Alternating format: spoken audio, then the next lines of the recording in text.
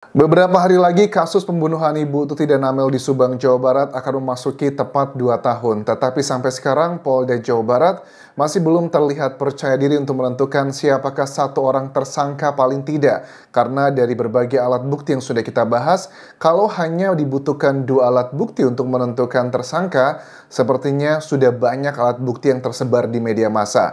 Ada 5 jenis alat bukti: keterangan saksi, keterangan ahli, keterangan terdakwa, petunjuk, dan juga surat. Dalam hukum hanya dibutuhkan 2 alat bukti saja untuk menentukan satu orang tersangka. Dari minggu lalu, penyidik dari Polda Jawa Barat sudah melakukan pemeriksaan ke sekitar 19 saksi. Hari ini ada saksi yang juga diperiksa dan berbicara di sejumlah media cetak ataupun juga YouTuber. Salah satunya adalah aku melihat dari wawancara singkat di YouTuber Freddy Sudaryanto pada saat berjumpa dengan adik Yosep, yakni adalah Mulyana.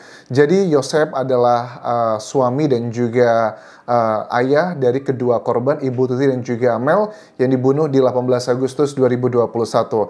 Ada beberapa hal yang nggak bisa dipungkiri bahwa Pak Mulyana ini terlihat cukup emosional pada saat menyampaikan beberapa hal secara singkat. Kemudian aku cek dari jejak digital bahwa memang Pak Mulyana ini termasuk yang sangat cukup emosional ya. Dan dikatakan bahwa dia nggak sabar sebenarnya pengen tahu siapakah dalangnya atau pelaku utamanya, orang yang membantu, orang yang mengetahui. Dan terakhir menurut aku juga ada satu kategori lagi adalah orang yang menutupi. Jejak digital menunjukkan bahwa Pak Mulyana terkesan begitu pengen sekali membuka kasus ini. Tetapi di sisi lain masyarakat juga, kalau aku lihat komentar kalian, banyak yang menaruh curiga dengan Pak Mulyana. Nggak cuma Pak Mulyana, tapi juga Yosep, Yoris, Danu, Bu Mimin, kemudian juga Yanti. Sepertinya masyarakat atau netizen kita punya kubu satu-satu dan masing-masing punya kubu dan mereka semua menyatakan bahwa ada alasan tertentu. Kita akan bahas adalah Pak Mulyana untuk di video kali ini teman-teman. Ada beberapa yang telah aku siapkan dari data digital dan juga wawancara terbarunya.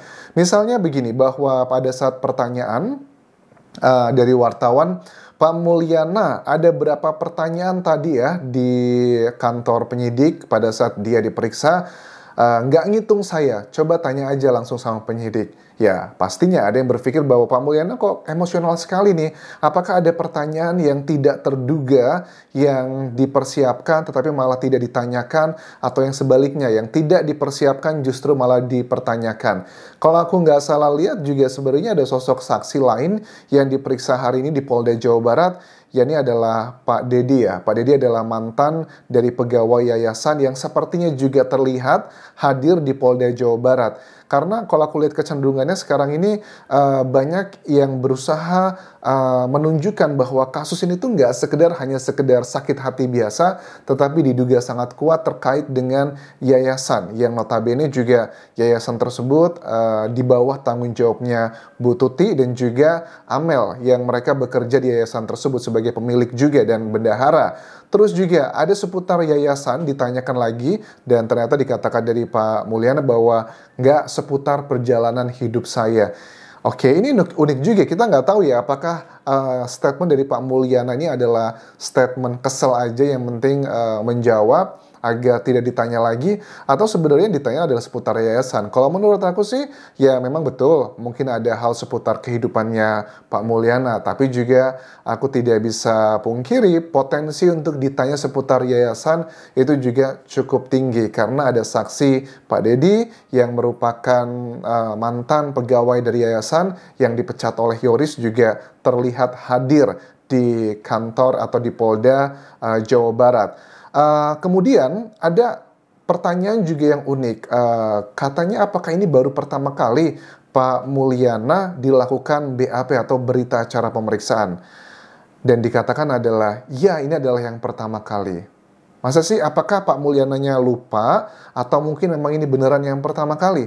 Kalau seandainya lupa ya udah, mungkin ya namanya manusia kan, karena sudah hampir 2 tahun. Tapi kalau ini beneran yang pertama kali, apa yang dilakukan sama Polda Jawa Barat ya selama ini? Karena Pak Mulyana ini termasuk saksi yang seharusnya sudah masuk dalam seratusan saksi yang sudah diperiksa. Tapi kalau ini baru pertama kali, unik sekali ya. Apa yang menjadi pertimbangan Pak Mulyana diperiksanya baru sekarang setelah hampir 2 tahun? Karena ada beberapa jejak digital yang cukup mencurigakan dan juga membuat masyarakat bertanya-tanya. Mungkin kan banyak yang komentar nih ya di kolom komentar video YouTube atau Facebook pageku bilang, Anjas coba deh dicek itu adalah Arif gitu. Siapa sih Arif itu? Aku cek dari jejak digital, Arif ini adalah anggota kepolisian dan juga merupakan putra dari Pak Mulyana. Nah, aku ngecek gini, makanya nggak heran pada saat ada yang tanya ke Pak Mulyana mengenai mobil Yaris ya. Kan di lokasi kejadian TKP itu ada 2 mobil, ada 3 mobil, satu mobilnya yang sudah nggak berfungsi. Satu ini adalah mobil yang Alphard ya, dijadikan tempat terakhirnya Ibu Tuti dan juga Amel. Yang satu lagi itu adalah mobil Yaris yang miliknya dari Amel yang baru begitu. Nah, ini isunya apa mengenai mobil Yaris tersebut? Jadi mobil ini ada dugaan bahwa ini diamankan di daerah Curulukin dan katanya yang menyuruh adalah Pak Mulyana. Keterangannya, dugaannya adalah apakah ini Arif, putranya dari Pak Mulyana, yang merupakan anggota kepolisian juga, yang membawa mobil tersebut. Nah, pada saat ditanya mengenai hal ini, kelihatan memang nggak bisa dipungkiri, ekspresi wajah Pak Mulyana itu cukup kesel dan juga emosional. Ya, kesel dan emosional itu bukan berarti bahwa dia terlibat, otomatis seperti itu, tidak. Mungkin aja selama ini, Pak, karena isu mengenai supir mobil Yaris ya, itu kan memang disampaikan beberapa kali teman-teman, dan dikatakan bahwa ada dugaan bahwa si Arif atau putranya dari Pak Mulyana adalah yang membawa. Ya, kalian bisa cek siapa yang mengatakan hal tersebut. Ini adalah keterangan waktu itu adalah dari kuasa hukum Yoris dan juga Danu pada saat mereka masih satu kuasa hukum yang sama, teman-teman. Tapi kalau memang itu beneran, ya ini membahayakan bagi aku pribadi. Karena apa? Yang namanya barang bukti termasuk mobil, apalagi juga bersebelahan, kenapa harus diamankan di daerah Curulukin tersebut? Kenapa tidak langsung diamankan ke kantor polisi yang setempat, misalnya ke Polres atau ke Polsek atau bahkan ke Polda? Kenapa itu dipisahkan? Tentunya ini juga harus digali lebih dalam apakah benar atau tidak. Dan kalau aku cross-check siapa yang mengatakan ini, ya ini adalah dari pihak beberapa saksi ya yang mengklaim bahwa melihat ada yang membawa seperti itu. Terus Pak Mul juga adalah sosok yang cukup unik ya. Pada saat mengetahui ada kejadian pembunuhan Ibu Tuti dan juga Amel di 18 Agustus, itu dia adalah orang yang berinisiatif pertama kali menurut Pak Yosep yang menyediakan pengacara. Begitupun juga nggak cuma untuk Pak Yosep, tapi Pak Mul juga berinisiatif untuk menyediakan pengacara untuk Yoris. Jadi anak sama bapak disiapkan pengacara. Apakah Danu termasuk juga disiapkan, Anjas? Aku tidak pernah mendengar statement bahwa pengacara tersebut disiapkan untuk Danu, tetapi hanya untuk Yosep dan juga Yoris selama ini aku cek jejak digital. Tetapi kan pada saat awal kasus ini terjadi, Danu dan juga Yoris itu satu tim. Mereka tuh satu seirama, apapun yang dikatakan, yang dilakukan, saling mensupport satu sama lain. Bahkan ada keterangan dikatakan dari Danu bahwa dia dan juga Yoris di beberapa hari setelah terjadinya peristiwa tersebut, mereka ini bersembunyi di sebuah musola, masuk lewat rumah warga, bahkan sandalnya pun diambil agar tidak ketahuan, karena mereka ini menurut Danu bahwa Yoris itu mau dikasih pengacara, disiapkan. Sampai sebegitunya banget. Artinya apa? Ya artinya sih aku melihat Pak Mul begitu sayang banget ya sama Yoris, sama Pak Yosep. Kayaknya dia ini sayang banget sama mereka.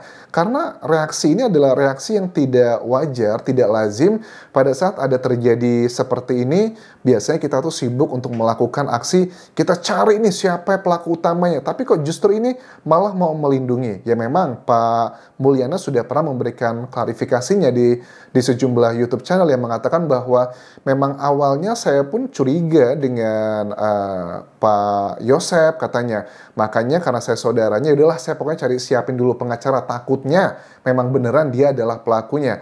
Tetapi setelah beberapa waktu berlalu, dilakukan pemeriksaan belasan kali Pak Yosep oleh Polda Jawa Barat, Pak Mulyana yakin bahwa Yosep adalah bukan pelakunya. Well, untuk bagian ini aku harus setuju dengan dengan Pak Mulyana. Kalau dari data yang aku bahas di sini analisa, kalau Pak Yosep dikategorikan sebagai pelaku, aku pun tidak yakin karena tidak ada alat bukti yang merujuk ke sana. Tetapi kalau Yosep dikategorikan mungkin sebagai dalang atau sebagai orang yang mengetahui atau yang menutupi atau yang membantu, itu masih ada possibility yang sangat tinggi dengan beberapa alat bukti. Misalnya apa? Yang sudah tersebar di media massa. Alat buktinya adalah mengenai 2 noda merah yang ada di kerah bajunya Yosep dan juga di dekat kancing bajunya Yosep. Itu adalah bagian yang sampai sekarang membuat aku masih bertanya-tanya. Dari Polda Jawa Barat pun ini unik ya. Ini adalah sebuah data yang begitu sangat fundamental, tetapi kenapa ini tidak didalami lebih lanjut? Apa mungkin sudah didalami tetapi tidak ada keberanian, atau mungkin juga ada data lain yang justru berlawanan? Ini juga unik karena kan dalam dunia hukum, untuk menentukan satu hal fakta itu minimal harus ada 2 alat bukti. Kalau dari jejak yang ada 2 noda merah tersebut di bajunya Yosep, yaitu baru 1 alat bukti. Apakah bisa ada pengembangan lain lagi? Well, itu adalah jawaban yang sedang kita nantikan dari Polda Jawa Barat.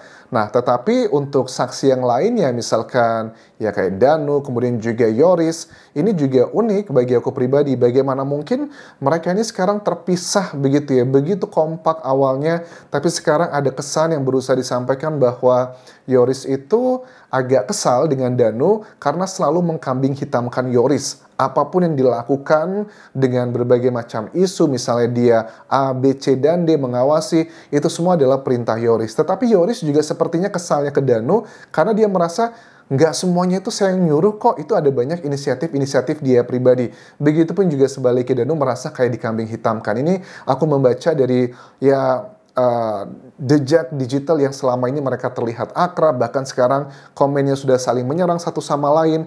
Ini sangat unik sekali. Tapi kalau memang Polda Jawa Barat hanya rely kepada 5 alat bukti dan hanya butuh 2 saja untuk menentukan tersangka menurut aturan undang-undang, harusnya sih sudah bisa ya ada tersangka yang ditetapkan. Dan dikatakan bahwa nggak bisa, kita harus menangkap pelakunya dulu. Kalau pelakunya belum ketangkap, kita nggak akan bisa nangkap orang yang membantu, orang yang mengetahui, atau orang yang menutupi, atau dalang yang kita nggak bisa. Ya, logikanya memang seperti itu. Tetapi kan ada beberapa jejak, misalnya kayak CCTV yang berada di lokasi dekat TKP. Ada satu saksi mungkin yang sangat mencurigakan, kenapa dia kok muncul di situ, padahal ngakunya dia tidur.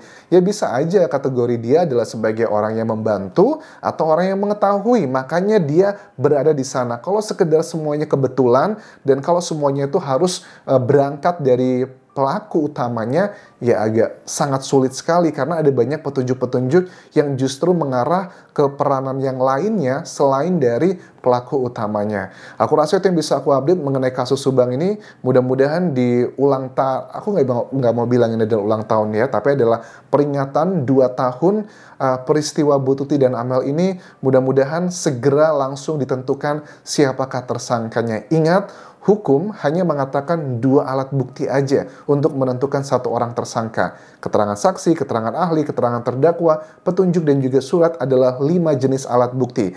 Kalau kita hitung-hitung sudah lebih dari 2 alat bukti bisa untuk menentukan sejumlah orang menjadi tersangka. Terima kasih sudah menonton, sampai ketemu lagi di video berikutnya. Tinggalkan like dan juga komen, subscribe channel YouTube ini, follow Instagram dan juga Facebook page Kodian Jasa Semara. Sampai jumpa.